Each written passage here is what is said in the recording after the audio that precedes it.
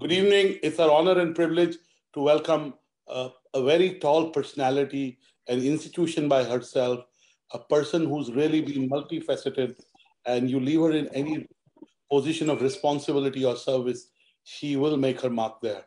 I'm going to introduce somebody who really doesn't need an introduction in the country or outside country. She's been a Magsaysay Award winner. She's won numerous accolades. She's been an exemplary public service uh, professional, a public service servant, being in the Indian Police Service. Uh, Recently, she completed her term as the governor of Puducherry, which was earlier called Pondicherry. And today we are talking to Mrs. Kiran Bedi about her latest book, which is called Fearless Governance. It is about her time at Puducherry, and the subtitle for the book is Prosperous Puducherry. So welcome, Mrs. Kiran Bedi, to this BW Dialogue. We are delighted that we are having a conversation with you. Congratulations on your book. First of all, let me ask you how, you're not a person who sits idle. You're always contributing to causes. How did you find time to write a book? Well, COVID gave us all the time. Right.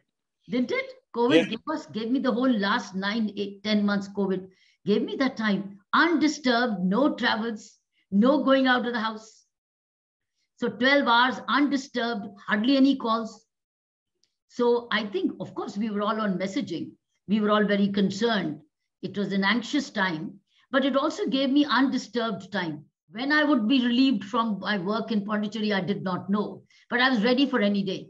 I tried writing this work while as Lieutenant Governor, but I couldn't get that undisturbed time.